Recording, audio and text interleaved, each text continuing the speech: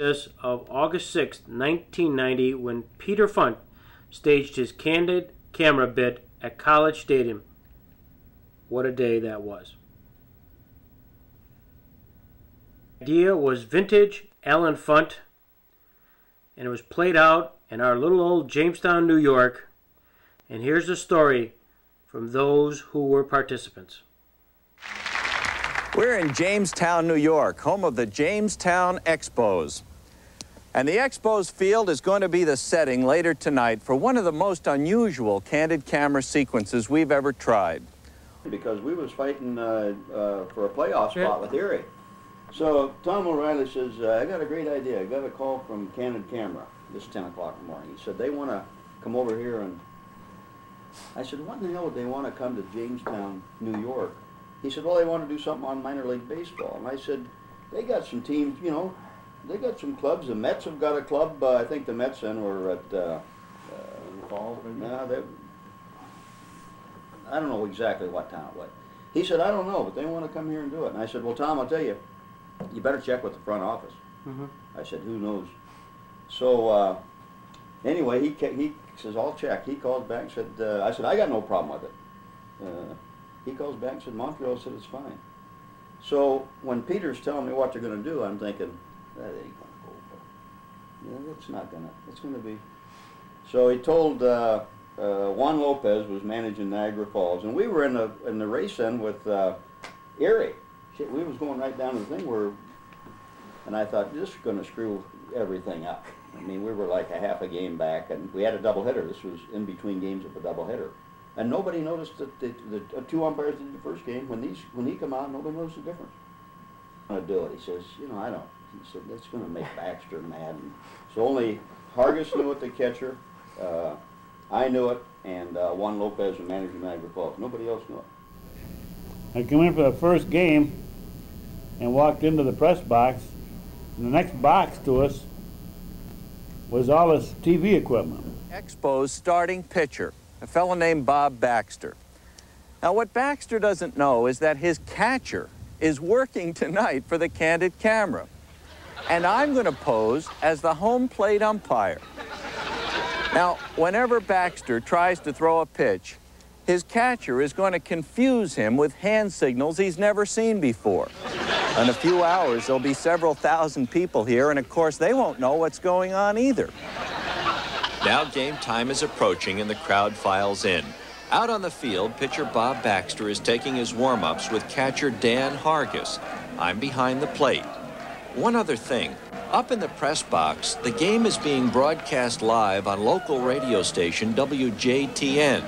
Now the two fellas doing the play-by-play have no idea about the Candid Camera stunt that will soon occur, and we'll listen in occasionally to their report. The best part of the whole thing was Pete and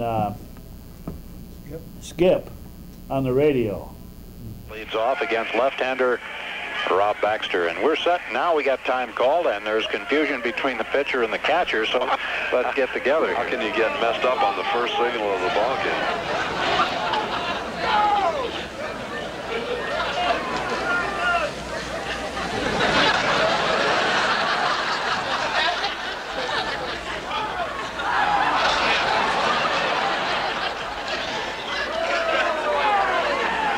One foul, three, slider, we're okay? All right, cool. This is ridiculous. I mean, this is the 48th game of the season, fans. If you don't have your signal straight by this time, I mean, you open up with a fastball. 9 times out of 10.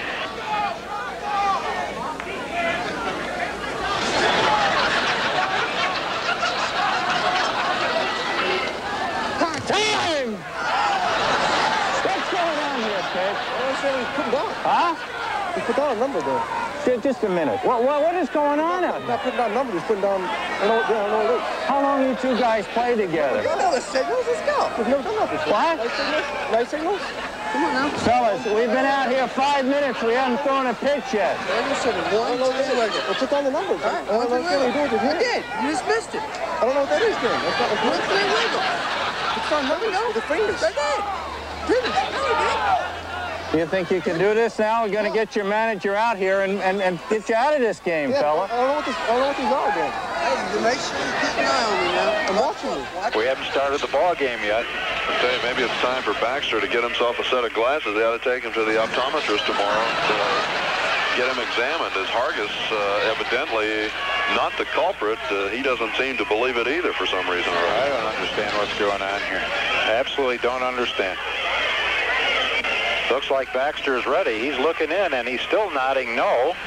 Still nodding no, and I don't know what he's doing. He's still nodding no. As if he can't see or something. His time is gone. Now the home plate umpire is going to go over and talk to management, I believe, or they're going to put him on base. It's good news for the refreshment stand. You folks that's down there in the refreshment area, stay in line. We haven't started the ball game yet. I don't have all night to play this game. Well, he's pitched since you were in Little League? God, he's not giving me numbers. Who hasn't? Yeah, he's like going like this, like this, like this. He's what? He's not putting down numbers. Oh, no, wait, hey, you get back behind the plate.